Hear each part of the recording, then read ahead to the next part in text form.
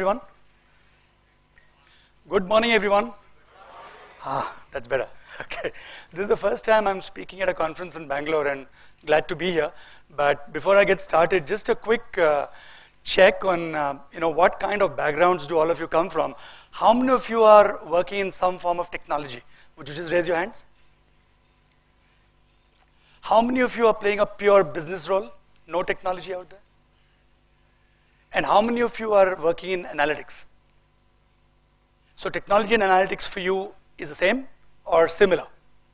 Right? I see a lot of hands coming up there. Great. So that's a nice point to be. I have 40 odd minutes to speak today, and what I really want to spend some time talking about is, analytics often is a lot like that old story about the blind man and the elephant, right? The many blind men and the elephant, and everybody seems to have a different take on what constitutes analytics. There could be someone who does a lot of good business intelligence, and that's analytics, someone who does a deep algorithm, and that's analytics, and someone from the business perspective also sees it as analytics.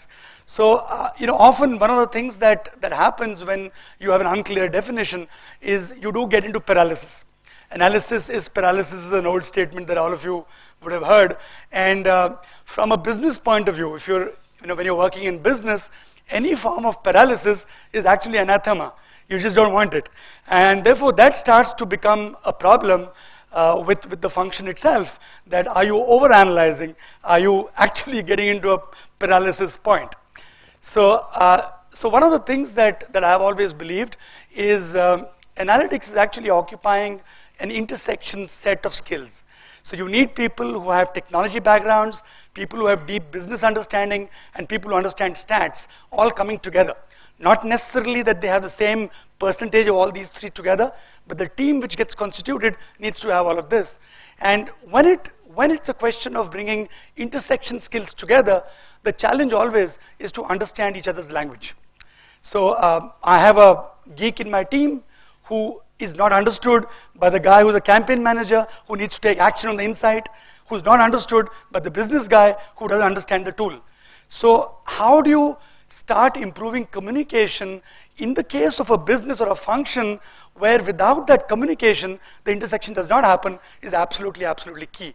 And which is really what brings me to the point that if you do not want paralysis to happen, you need, as functional specialists, to start telling stories about the data that you see, which capture people's attention. And why that becomes particularly important is that one is the communication within your own teams, but more importantly, anything that you do in analytics has to go out there and make a difference to the business. And if it has to make a difference to the business, you have to hold their attention. And that is where the concept of saying that how can we, as the community of people who work with data, with analytics, whatever you might want to call it, how can we become better storytellers and actually enable the usage of analytics that much more. So what I'm going to do is I'm going to spend some time talking about a little bit of context, and that context is really more to focus in on one aspect, which is more marketing. My own background is that I come from marketing for the last 20 years. I was the CMO for HDFC Bank till about 5 years ago, and before that I was the CMO for a large retailer called Shoppers Stop. And so therefore my focus has largely been marketing, and over the last 5 years I, along with my partner Swami, we've set up a venture called Sequity in partnership with a company called Hansa. So the first part of my presentation, I will take about 15 minutes on that, is really more setting the context about the marketing aspect and how analytics plays a role, and really what aspects one needs to cover there. And then I'm going to take a small example of how data can be used interestingly to tell a story. And then through that, converge to say what kind of learnings in analytics should one carry forward into business. And that's really what I want to cover. So just starting out,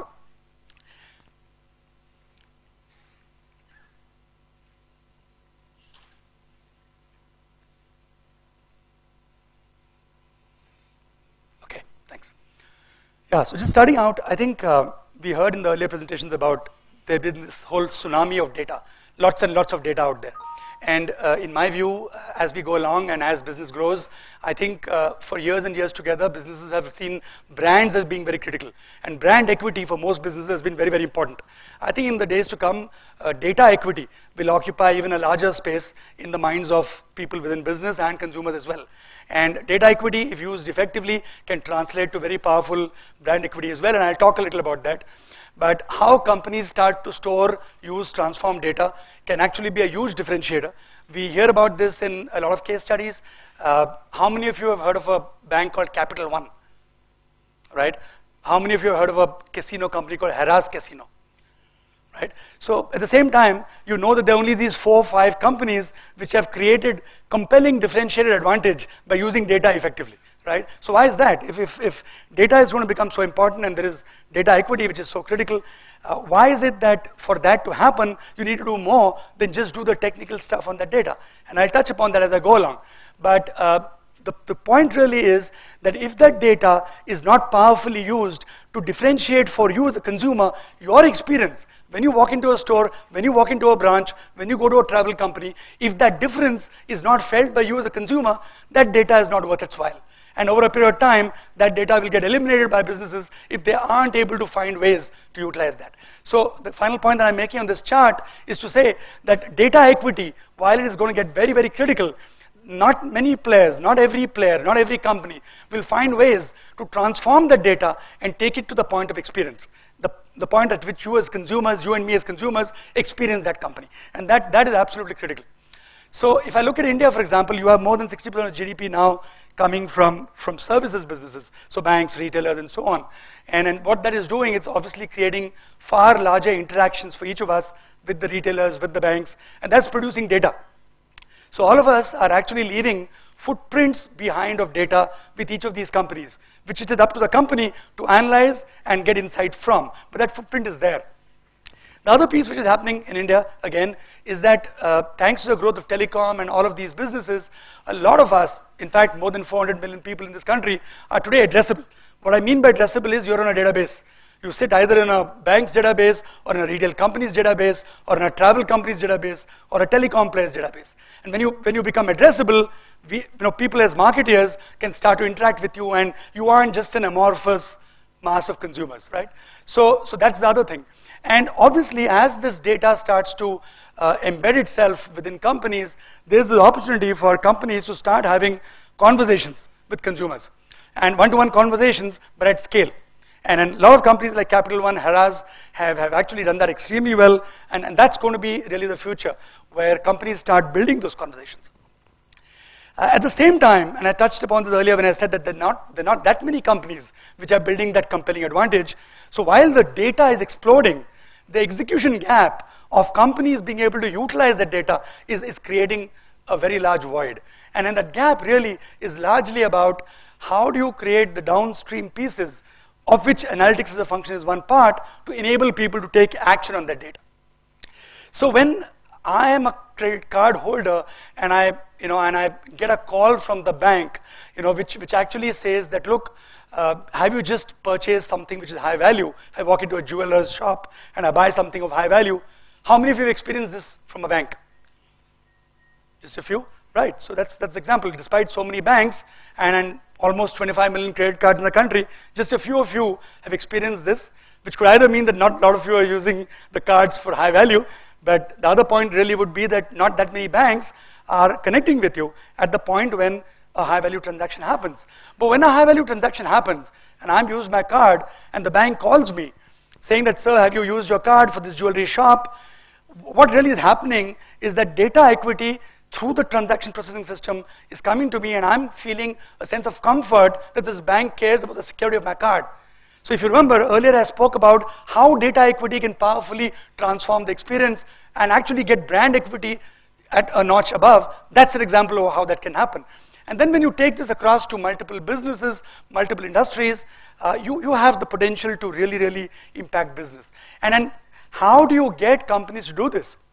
Because in many businesses, this kind of stuff has happened because of the nature of the business. The banking and financial services business for years has done stuff like this. But how do you do that in consumer goods? If I go to a grocery shop and I'm buying, I don't get a set of relevant offers for me. So that is the challenge which I think all of us as professionals have to work towards. So just changing context a little bit, the question really is, how do we as consumers take decisions? More often than not, we use our instinct. Yes, we might use data, we might go, our day jobs might be saying that data analytics, but in our personal life, we use a lot of intuition. And the other side, as our intuition sometimes misfires, we start to calculate, analyze, and do more of that. And that's how we start moving in that continuum towards being a little more analysis-based. Sorry, I'm having a problem with this. Okay. So the issue really is, as one starts to look at this kind of analysis, the issue to my mind is that, is analytics really about the sexy insight that you can draw out from the data, that fantastic diapers and beer example which one hears about so much? Have all of you heard of this diapers and beer example? How many of you have heard? Yeah, okay. So is it really about those sexy insights, or is it about an effective decision? Is it about the fact that when I am at the store, I get something very relevant for me?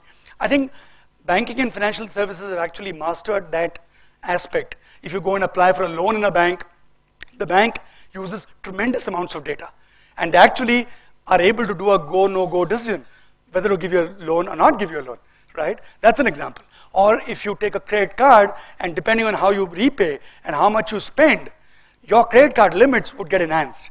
So banks have done that very well. But how often do you see this happening with other businesses? Not as much, right? And as competitive intensity starts to increase, as more and more companies need to start making very relevant propositions to consumers, what consumers are saying is that if you don't make a relevant proposition for me, I'm gone, I'm out of here. So you need to become relevant. So at one side, this is data tsunami, data glut. The other side, there is a huge competitive intensity which is changing the consumer, saying that, look, be more relevant for me. And that's the context in which really analytics is playing. And therefore, my view is that we're really talking about analytics in the context of saying, how do you take improved decisions? What is sexy about analytics is the decision-making capacity, and really that's what we're trying to talk about as the capacity for analytics. And when you look at this chart, in most companies, on the x-axis you have a lot of low-volume decisions which the company might make. Someone walks in, maybe once in 3 months, he has to be given or sold a product. That's a low-volume decision. But someone calls up every day asking for something. That's a high-volume point of interaction. And the other side, you have the value of that interaction. So in the high-value, very low-volume kind of situation could really be like a merger and acquisition situation, where again you can use analytics. But in the case of consumer businesses, you have much more of these high-volume and lower-value interactions which happen with the business, everyday transactions. And how do you bring intelligence into that is absolutely key. The ability for businesses to go back and work on the technology stacks, connect up their big data, and connect that with rule engines and ability of powering the right algorithms to take the right decisions, then becomes a huge, huge opportunity. So really what I'm saying is that effectively analytics needs to start by listening to the consumer, because if you are, as a consumer, you don't want to be treated like a market segment. You are not happy unless the marketer actually speaks to you as you, right? And how do you make that happen, and how do you anticipate needs? Without doing that, you cannot expect that loyalty to happen, right? So that's the context within which you're operating, and if you don't do it, the consumer goes, right? So it is really not a choice that businesses have today, that because you're collecting so much data, let's start to use it. The context within which I'm talking about is that there really is not too much choice, that if you don't use that data, and if you don't start to listen far, far better, and actually look at the footprints which your consumer is leaving behind, you are going to get left behind as a business. And to do that, most businesses, and all of us have experienced this as consumers, tend to look at the product and say, hey, here is one offer which I want to sell to all of you, right? And so it's a mass rendition of an offer. How do you move from that paradigm to a paradigm where you have knowledge because of your data of a person with a change in behavior? Suddenly this customer who was never coming in earlier has come into my store today. That's a change in behavior. And now, how do I populate the right offer, the most relevant offer, connected to that change in behavior? And that's the context in which analytics starts to work, and that's the context in which you can actually go back and justify the ROI around using all of the technology required to distill insight out of that big data. So if companies have to do that, and if they have to really do that effectively, the biggest roadblock is what I call the silo elephant, right? So we're talking about the fifth elephant here in the conference. What is the silo elephant? The silo elephant is the problem that if you want to improve or change the way decisions are made within companies, you have to break silos. You have to be able to go and speak to the CFO and tell him why you're doing something in a certain way which is different from the past. You have to speak to, if you're a retailer, to the merchandising side. If you're a bank, you have to speak to your credit risk people. So at the end of the day, however good you might be in the crunching of your data, if you don't start to tell stories, what happens is that you don't influence the decision makers. So even before you can influence the kind of decisions you take for consumers, you have to influence people within your company and break the silos, right? And if you aren't able to do that, you aren't going to be able to influence. And the proposition very clearly, therefore, is that if you are an analyst sitting in the context of a big company, or even from outside as a consultant, you have to find ways to be able to tell stories, to be able to make people change their mind. Now, what could this be about? This could be about, for example, if I'm a bank and I'm selling loans, I would go and actually market my loans to everybody, but I have an internal base of customers to whom I might be able to sell loans far more profitably. But then for that, the sales channel has to think differently. I have to assemble data, make it rational enough for people to buy the argument. And that's the whole aspect of storytelling. And what's happening more and more is that India is a country, for example, with more than 60% of the people being less than 27 years of age. So you have a younger and younger consumer profile. And in the business world, therefore, younger and younger people are obviously taking more and more decision-making positions. And what they are getting used to is consuming data in many ways. I think all of us today have so many apps which throw data back at us, and we're getting more comfortable with that, that people younger are actually far more comfortable with data than people older, right? And as that change is happening, storytelling with data will start to become even more critical and probably more naturally done by the younger people, and will be critical from the point of view of influencing change. So I wanted to quickly take you through an example of a retail data set, and very briefly tell you a little about that. I know that on a small size over here that the data may not come out very well, so I'll speak a little more about it. But before I go into that, how many of you have heard of Hans Rosling? Right. How many of you have seen that 200 country presentation? Okay.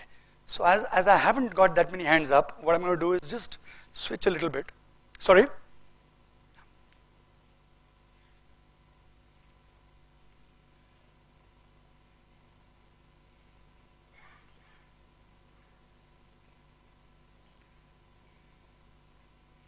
Sorry, I'm just switching this a little bit. And before I start, just a background. So they say that if you have to tell stories with data, you need to have PhDs with personality, right? So how many PhDs with personality are there in this room? Okay, I'm not a PhD, so I don't want to make any judgment on PhDs with or without a personality. But the challenge always is that how do you get people to tell stories really, really well? And I wanted to show this video to you to tell you about a guy who I think is probably the world's best in storytelling. Sorry.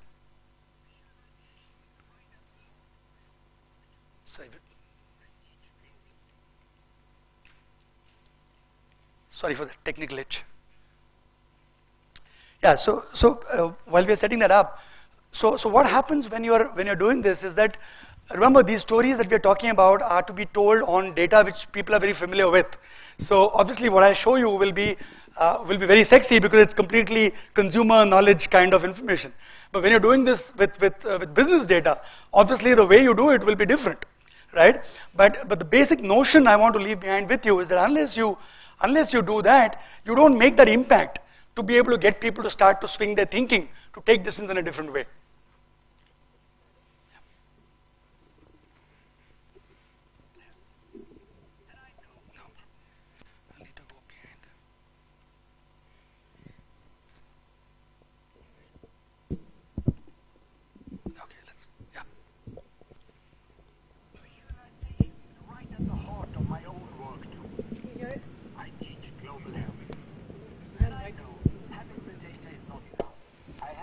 show it in ways people both enjoy and understand. Now, I'm going to try something I've never done before. Animating the data in real space, with a bit of technical assistance from the crew. So, here we go. First, an axis for health. Life expectancy. From 25 years to 75 years. And down here, an axis for wealth. Income per person. 400, 4,000, and $40,000. So, down here is poor and sick. And up here is rich and healthy. Now, I'm going to show you the world 200 years ago, in 1810. Here come all the countries. Europe brown, Asia red, Middle East green, Africa south of Sahara blue, and the Americas yellow. And the size of the country bubble showed the size of the population. And in 1810, it was pretty crowded down there, wasn't it? All countries were sick and poor. Life expectancy were below 40 in all countries. And only UK and the Netherlands were slightly better off, but not much. And now, why start the world? No? Industrial revolution makes countries So I think Europe and I'll switch elsewhere. back. Sorry, I'll just switch. That's okay, we'll go without it.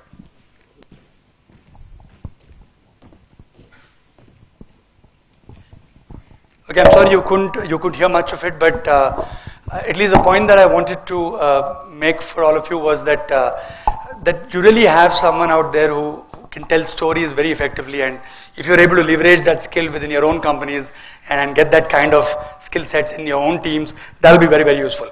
So I just want to take you through a little bit of background. Here is an example of a particular store or a particular retail business that we've done some work with. I've masked the data, but you know, the challenge that you normally have in retail is the fact that retail is a very catchment-led business. So consumers come in from neighboring catchments. So if you're living within 5 to 8 kilometers of a store, you would come in and use that store. So in this case, for example, we took 3 years of data and we tried to put that in to try and see what sense can we make from it, what kind of business decisions can we make from it. So I just want to quickly take you through some of that.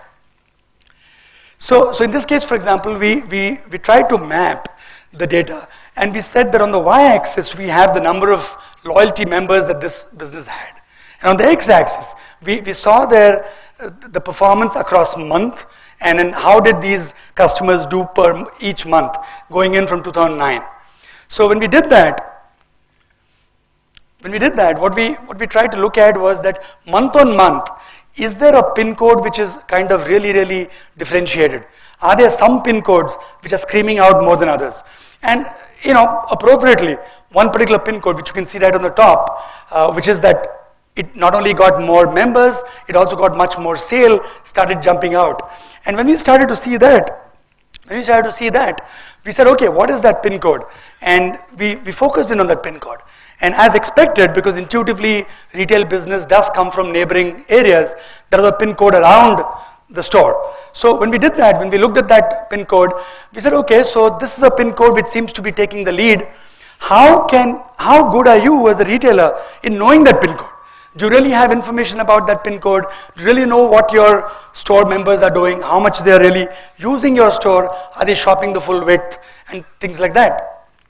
So when we started to do that, we looked at this pin code much more in depth. And we said, how is this pin code doing? So when we started looking at that, we found that there seems to be a steady increase in business. So you know, there was a continuous increase till around September.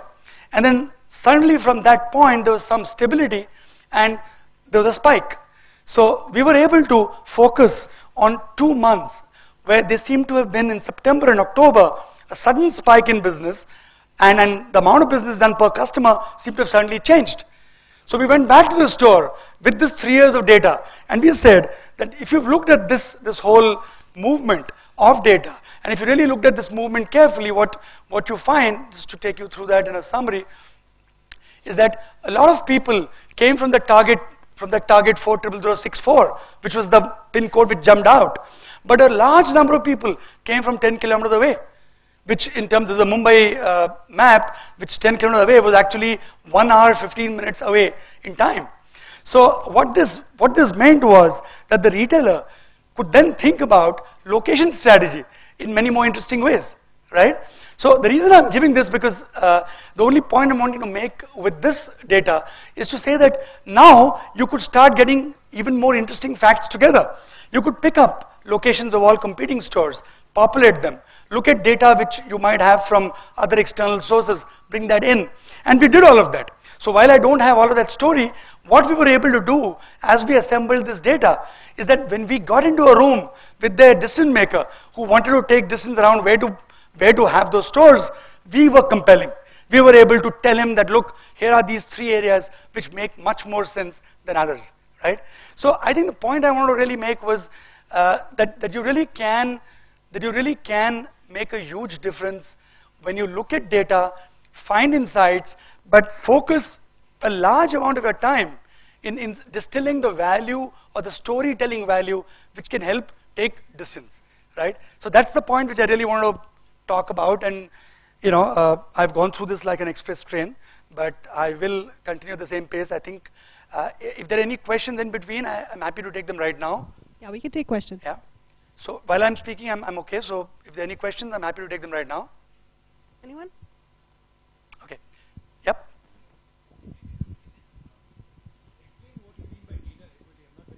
Okay.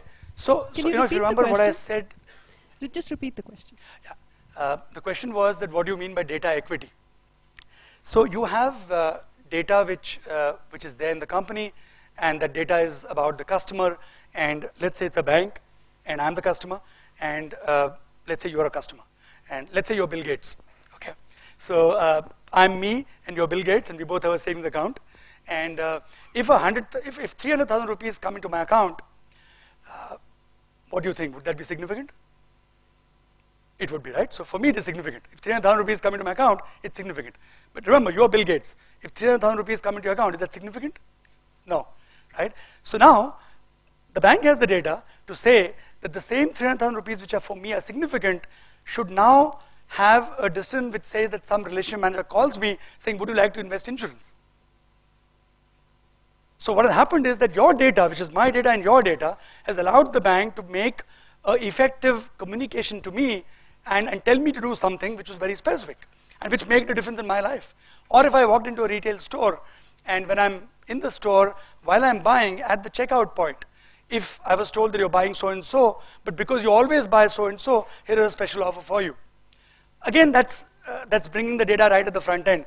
So as you start to see this from a company repeatedly, you start to see equity. You start to say, hey, look, this makes sense to me.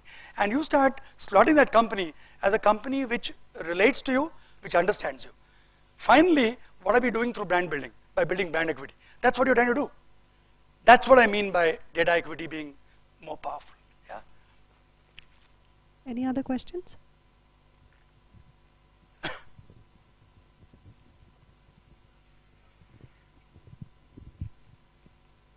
When you're doing prediction, how much weightage do you give for your historical data? For? Your historical data. Historical data? When you want to predict your sales. Right. How much weightage you give? Yeah, or what all metrics do you consider? Yeah, so if it's a forecasting problem like predicting sales, then you need to cover much longer, time periods, because you will also have seasonality and so on, because you might have a business which is seasonal, so you might have to cover a certain amount of seasonality elements for you to be able to forecast. So you would look at historical data going back to at least 2 to 3 years to be able to make a prediction. But if you're looking at predicting what this person might buy, you can work with very recent data, and fairly decent predictions can happen with fairly recent data, and that can allow you to take decisions as well. Yeah, I'll repeat the question if you just say it. Someone.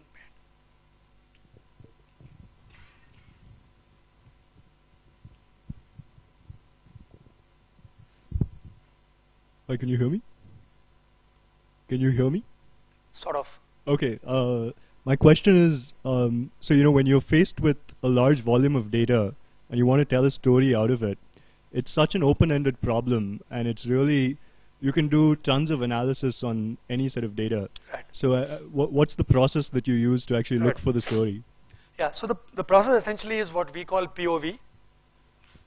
So essentially, as an analyst, you need to have a point of view. So let's say this big data that you have is about, let's say a business where the business is not doing well. You need to have a lot of hypotheses, a lot of points of view, which you allow to be tested. And if you don't go in, if you expect the data to talk to you without that, it doesn't happen. You need to have very, very aggressive points of view, and that is where, again, I'll repeat that the intersection skill sets are very, very important, because people, when they come with different backgrounds, make a huge impact in terms of being able to produce those points of view. And those points of view are very intuitive points of view, not basis data, and then you test those points of view out and a story comes out. So that's the first thing that you would always do. Have a very, very aggressive point of view.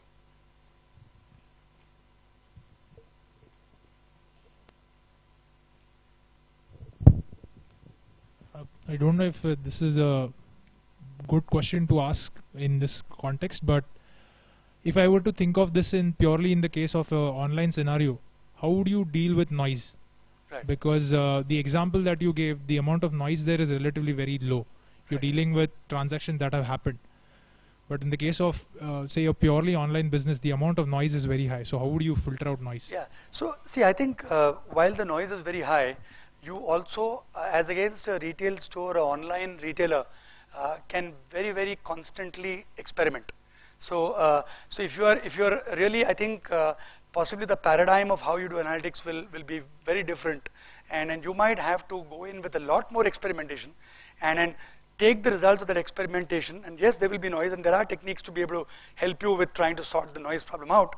But I think by continuously experimenting with what the consumer is doing, and picking up and building on that experimentation data, and then coming out with the next step, is the only way to do it in situations which are online. And I'm sure you're doing that kind of stuff, but that would be the way I would approach it. So test and control, design of experiments, doing a kind of a factorial design setup, and then making sure you create a lot of options for consumers to look at, and then see what works, and that what you see is through data. So build a protocol for testing, which is scientifically built, and let that data talk to you more and engage you far more. Anyone else?